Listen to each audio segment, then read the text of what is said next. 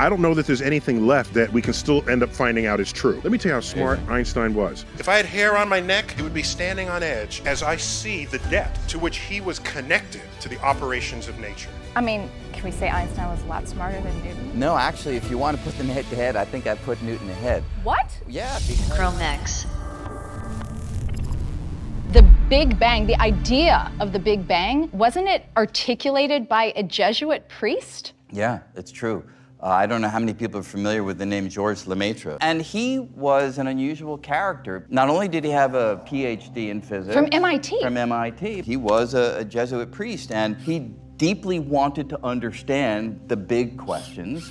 And after Einstein wrote down the equations of the general theory of relativity, Lemaitre was the first to successfully apply them to the universe as a whole. Einstein had done a version of this earlier on, but Lemaitre is the one who really pushed this idea forward, and he came to the conclusion that the universe should be expanding. And if it's expanding, then if you sort of wind that film in reverse, everything gets smaller and smaller toward the past, suggesting that everything was compressed together into what he called the primeval atom. Will you tell everyone what Einstein said when he saw Lemaitre's calculation? Yeah, so Lemaitre joins Einstein at the Solvay conference in Brussels in 1927, and Einstein just turned to him and said, "Your calculations are correct, but your physics is abominable." Now, the reason Einstein knew that the calculations were correct is he'd already seen them about 5 years earlier by a Russian physicist named Alexander Friedmann, who kind of did the same calculation and showed it to Einstein. At that point, Einstein said, "Your calculations are incorrect." But Friedmann stayed on Einstein and proved to Einstein that the calculations were correct, but he clearly did not think that the universe is expanding. At what point did he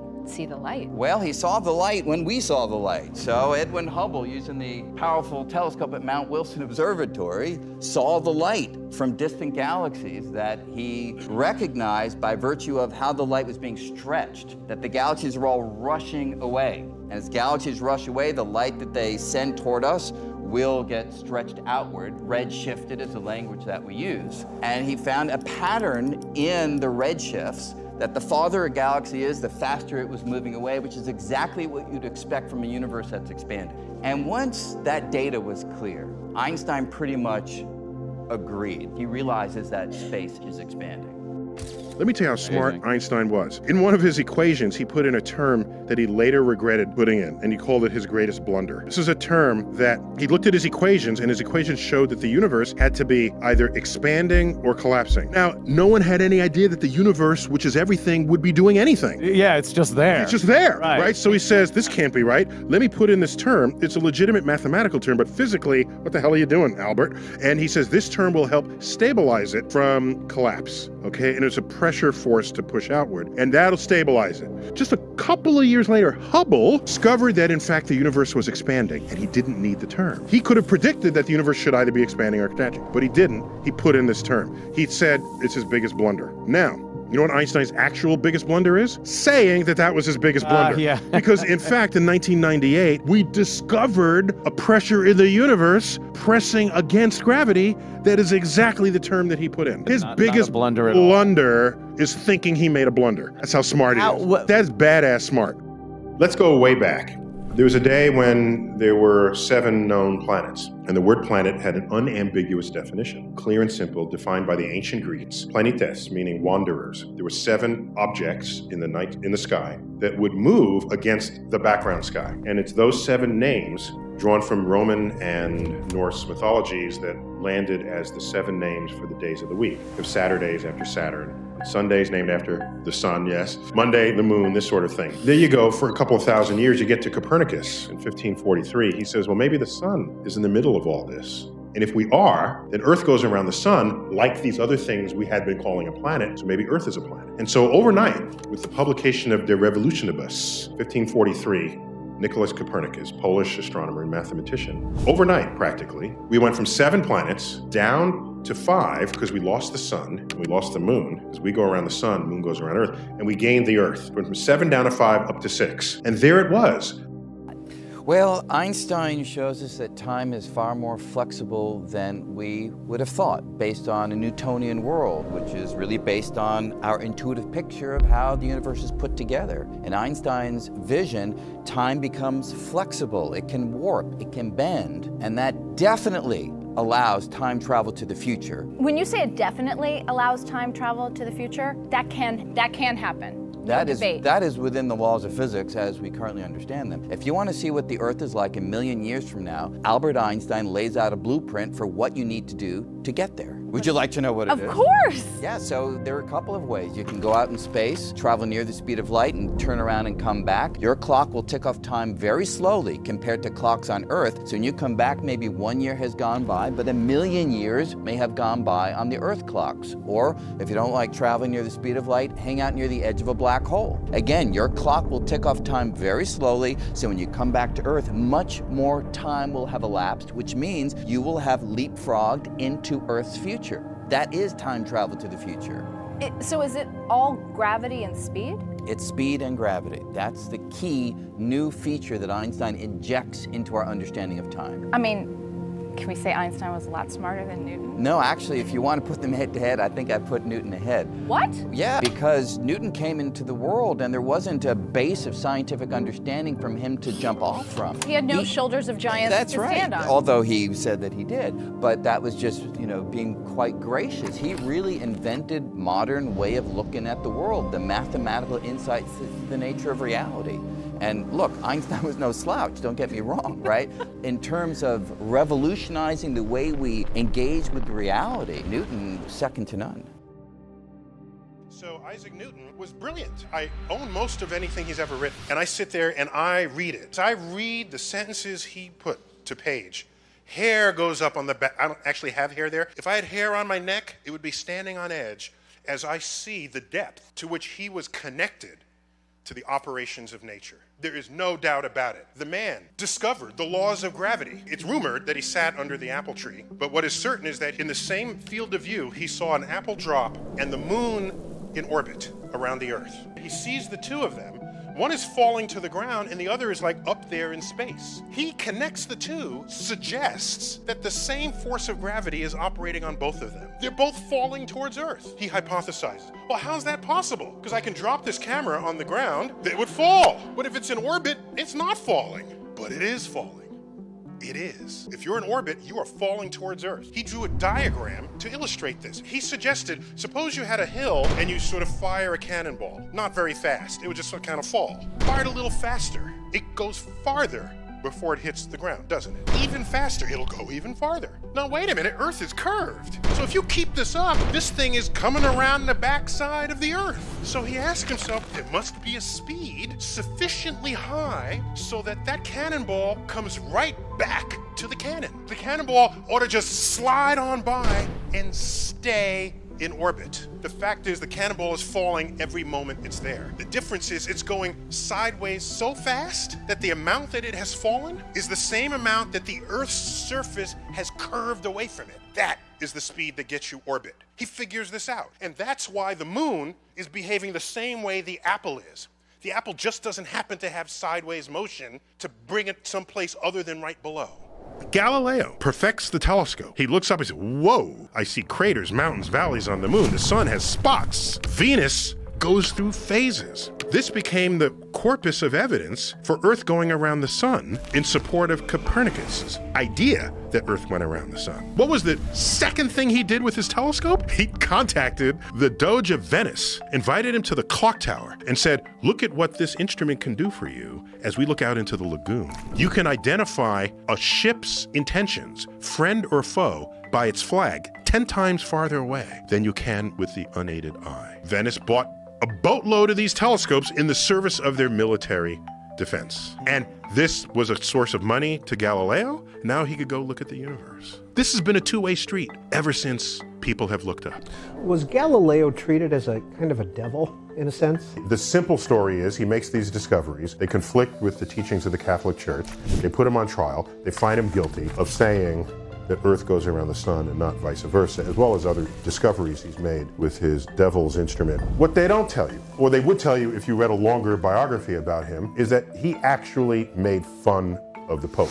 Public fun of the Pope. He wrote a book in Italian, not in Latin, which is the academic language of the day, in Italian, which means the local people can read it. And in it, he invents a conversation between a simpleton and someone who is wise of the ways of the universe. If you track the statements of the simpleton, they're all statements that have come by official decree from the Catholic Church. He's really a pompous a-hole. He did not express the respect he really should have for people who had much more power over him. He could have published in Latin, had it spread around the world among academic circles, and I'm betting he probably would not have gone to trial. That's my read of this. And in the period, it's the Renaissance after all. If you needed more reasons to think that Columbus was a dick, let me add one to it. On his third voyage, he's in, I think it's Hispaniola. He's got to get back to Spain. He doesn't have enough resources, not enough food for his crew. So he asks the natives, would you please give us some of your stock that you have collected from your farming? Now, this particular group of natives only makes exactly the amount of food they need to tie to the next crop. They don't have surplus. So they said, no, we don't have surplus, sorry.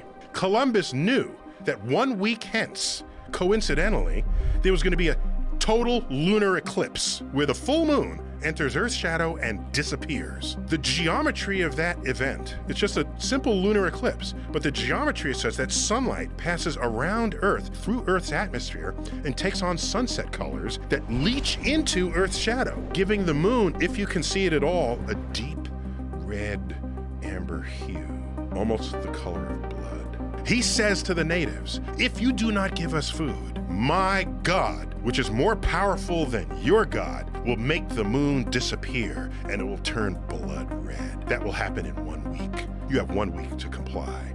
Some of them were skeptical. What? You can't, what? Others said, shit, we gotta do what this guy said. Look at the ships they came in, their guns, their power.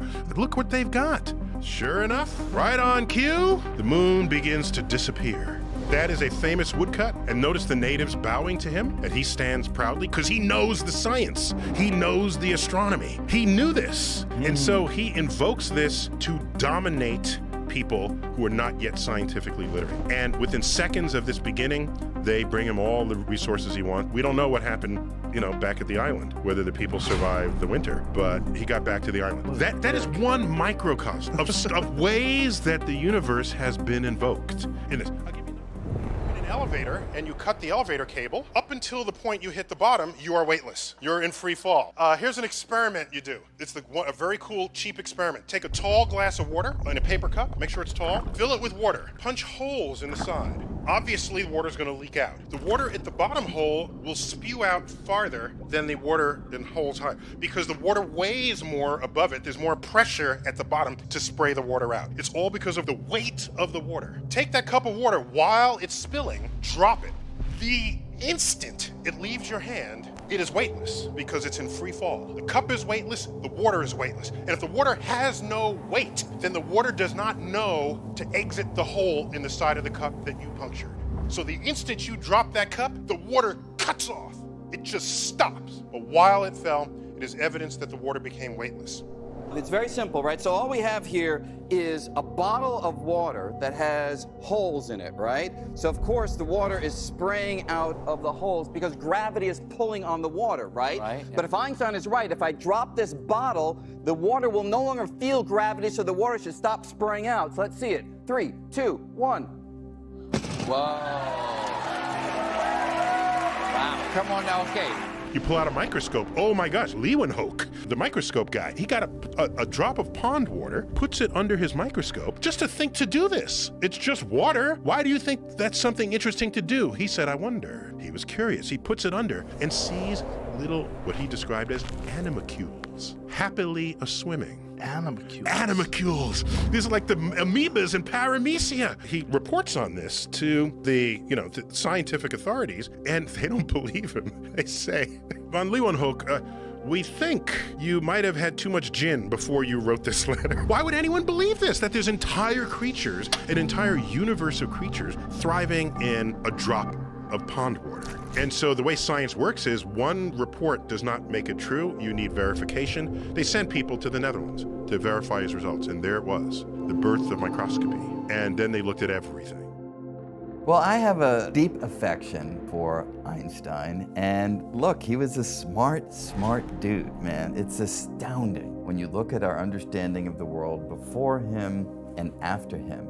He changes our understanding of space, time, matter, energy, and gravity. That's a lot of stuff for one person to sort of reach out and reshape and remold. Undeniably the real deal in a massive way. But yeah, he did have also an intuition and understanding of how to work the media, and he was able to play up the mad scientist, the wild-eyed genius in a way that really worked. And you know, look, his big discovery, the general theory of relativity, you know, it was in the midst of World War I, and the world needed a hero at that point. And I think he knew that the world needed a hero, and he was willing to be that hero. And he worked with the press and the media in such a way to become that hero. I think that was a kind of wonderful service to provide to humanity. Yeah, he was quite good. Here. Right. There's a previous time, was it 100 years, 110 years ago, where there's something called the ultraviolet catastrophe. Yeah. There was an equation that would show how much energy would come from glowing objects.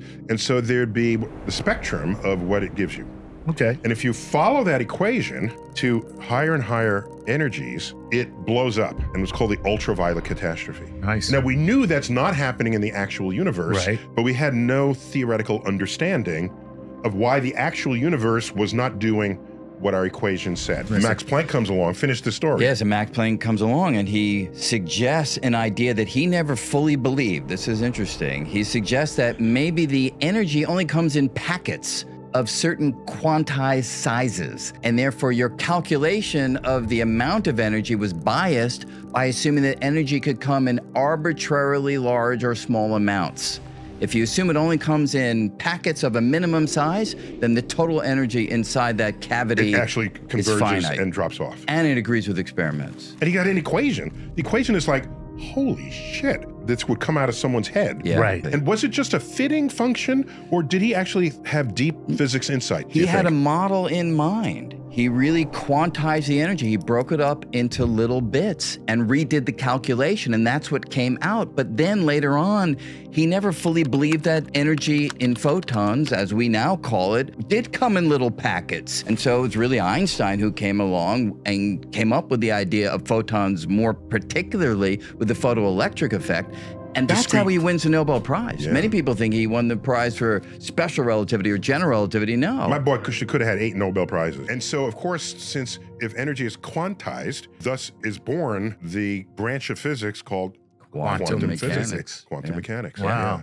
And that probably has had the greatest impact on life as we know And that was it. the year 1900.